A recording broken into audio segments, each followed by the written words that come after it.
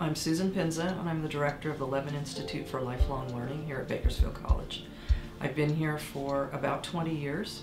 I'm also a full-time professor in the education department. My name is John Hart. I'm an instructor here at Bakersfield College, and I'm also one of the original instructors for the Levan Institute for Lifelong Learning. The Levan Institute is essentially a series of workshop-type classes for older adults to learn new skills. This is an institute that offers classes for people who are 55 and older, although anyone can take our classes. We run on Bakersfield College's schedule, so we offer courses in the fall and we offer courses in the spring.